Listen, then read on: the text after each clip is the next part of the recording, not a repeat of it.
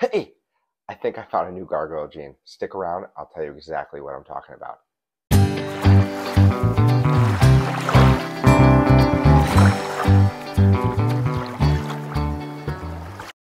All right, guys, so this is not clickbait. I actually do think that I got a lead on a new potential genetic variant of the gargoyle gecko. This is really kind of exciting stuff for me. Now, just so you know, I do not own these geckos. I've never actually seen them in person. So long story short, I had someone reach out to me on Instagram. We started talking geckos. I had talked to this person before about potentially, buying a gecko from them. They talked about buying a gecko from me. And then they just thought it'd be cool to share some cool geckos that they stumbled across. And these geckos are actually overseas, so they're not even in the United States. But I said, hey, do you know what this genetic is? Clearly, there's something going on with these babies. There's multiple babies, and I'll show you some videos and some pictures in just a second here. But they said it's all speculation right now. So what we think it is actually, well, actually, let's hold on to that for 1 second. I'll get back. So what's kind of fun is, so I asked for pictures. I asked permission from this person, and we actually talked to the people who own these geckos, and they gave me permission to make this video. I think they're actually excited for me to kind of talk about it and share it with anybody who's willing to listen on YouTube. So I'm just starting out, so I'm kind of honored here. The nice thing is that not only did they send pictures, but actual video, which kind of adds a little bit more validity. Again, I cannot, claim that, these are 100% authentic. I believe they are, to be personally honest. I don't think someone would doctor a video like this and just freely share it. I think that there is definitely a genetic component to these geckos. I know they wanted to, really take their time and prove it out. So they're not selling me one of these geckos. I wish they were. I did ask, I'd be stupid not to ask to see if they'd sell me one. But let's get to it. So let me show you a picture of one of the babies, and then I'll let you know what I think it is. All right, so before I dive into what I think this new genetic mutation potentially could be and show it to you, I'm going to show you first, this is an example of a blotched gargoyle gecko. Most of you know and have seen these geckos before, but I think it's important to kind of show what we have in the hobby first, and then show you how different this potential mutation is. Next up, we are going to show you a picture of my striped gargoyle gecko. This is a nice 6-striped gargoyle gecko. So really, these are all polymorphic traits.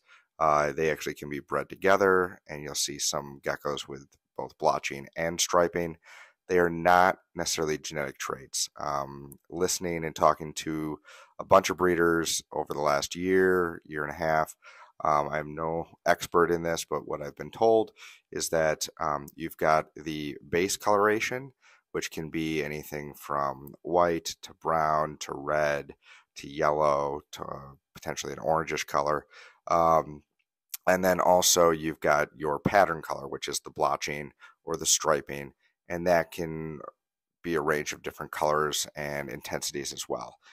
Then we move into what we think are the very first traits, the actual genetic mutations that could be passed on either as a codominant, a dominant, or a recessive trait. I'm not going to go into what those things mean. There are plenty of videos out there that go into that. But the first one that I want to point out, and again, I don't own any of these pictures or geckos. This is just me talking about it. The people who own these geckos have publicly shared them on social media, on Facebook. That's where I'm grabbing these images. So I'm giving credit where credit's due. So the first one is from Lizard Wizard Reptiles. He posted that he's working on what he calls the clown mutation. Don't know much about it. Looks kind of cool. I think it's having some like bullseyes on the side.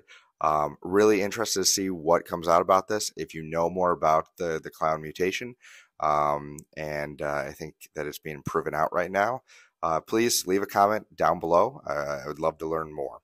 Then we have a few people working on this from what I can tell, but the most prominent person that has publicly spoken about the hypo gene or potential hypo gene would be David from Tiki's Geckos. So I know he's working on that, and I believe there's a few other people, Eclipse Exotics, maybe if I'm not mistaken, also Rack House might have some hypo babies.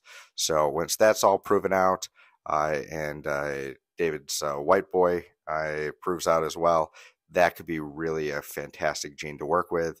I think, he's spot on saying that if you can mix that with a really nice red striped gecko, imagine that, just the pop and the color. So I'm really excited to see that genetic. Now, for the moment you've been waiting for, what have I been talking about? Here we go. All right, so this is the gecko. This is one of 3 geckos I'm about to show you. It's the one with the least amount of expression, and it kind of just looks like a funky looking baby, right? But if you kind of notice that the back of its head, right before it starts to show its stripe, there's a odd patch of skin that's a little bit off color. And you really can tell in its sibling that there's something a little bit more going on. Now, this one really starts to show what's going on here. You can see almost like a translucent skin. That's what it may be. This might be a translucent gargoyle gecko. Again, I don't know what I'm looking at here. I don't think the breeder knows, but that is my best guess. This is what if you don't know what translucent is, this is a translucent bearded dragon. The babies really do show the skin, how it's transparent and translucent. That's where they get the name. But that's one guess. So this last picture that I'm showing you here is the best example of whatever this genetic trait may be. As you can see, the entire head and most of the body has been affected. Right behind the eyes, you can really see that greenish, purplish coloration. Again, I don't know what's going on here, but just speculating here a little bit, I think that it's only affecting the base coloration. I don't see very much of the stripe pattern being affected here, which is interesting. I think that could be played with a lot. I think that there's so much potential if this is a translucent gene, or maybe it's a funky enigma gene, or it may even be some sort of like reverse pied I've heard. So I think it's translucent, but again, I don't have these geckos and I'm no expert. So let's get into these videos here. I was sent 3 different clips, and let's just watch them together and enjoy seeing history be made. In my opinion, I think that the information is going to come out relatively soon on what these are.